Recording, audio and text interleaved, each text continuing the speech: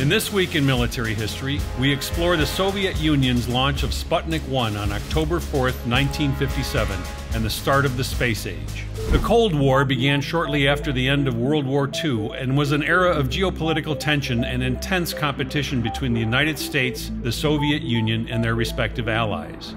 Post-war advancements in intercontinental ballistic missile, or ICBM design, created a curiosity and competition to improve rocket range and accuracy. This spirit led the U.S. to a 1955 announcement of their intention to launch the first artificial satellite into space.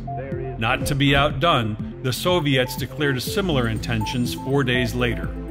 On October 4, 1957, the Soviets successfully launched Sputnik 1, a nearly 200-pound pressurized sphere about the size of a basketball.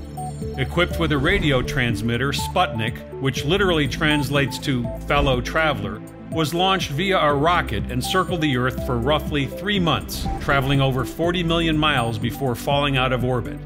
The satellite could be seen from U.S. soil during certain times of the day. The steady beeping signals transmitted by the satellite were recorded and broadcast on mainstream radio.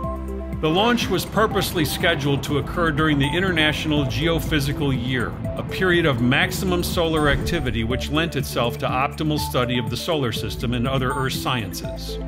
The objectives behind the launch of the satellite were reportedly scientific in nature. However, Americans were wary of Soviet intentions, fearful that this new technology would be used to launch nuclear weapons toward the U.S.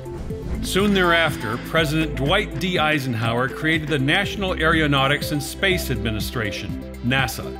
But by that time, Sputnik 2 had launched, this time with a dog on board. The U.S. finally launched their first satellite, Explorer, on January 31, 1958, about 4 months after Sputnik 1. Over time, these events led to new developments in technology, science, and the military. Today, the resulting multinational collaborative efforts are evident on the International Space Station.